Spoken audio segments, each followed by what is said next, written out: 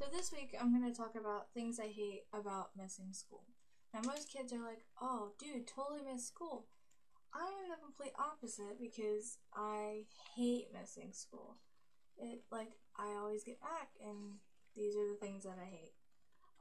It's just practically overwhelming when you get back because you have so many things. Like for example, you have to make up notes. And then you'll ask the teacher, be like, hey, what did I miss yesterday? They'd be like, oh, you missed notes, get them from someone else.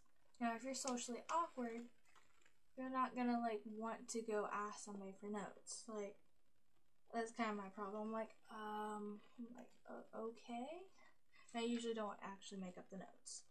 So, and then you get a bunch of homework, which, I get it. You need homework, I get that. But you have the homework from the day you missed, plus the homework you had that night, so it's kind of overwhelming with that. You have to make up quizzes. Now sometimes teachers will be like, okay, you need to come out after school and make it up. Some kids can't do that. I can, but I don't really want to stay after school. Teachers wondering where you were. Hey, where were you yesterday?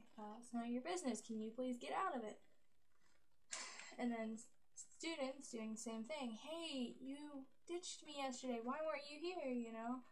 Kind of that. They're not trying to be rude or anything, but it's if I wanted you to know, I would tell you. I guess. I don't know. That's just my opinion. I don't like talking to people a lot, so I wouldn't.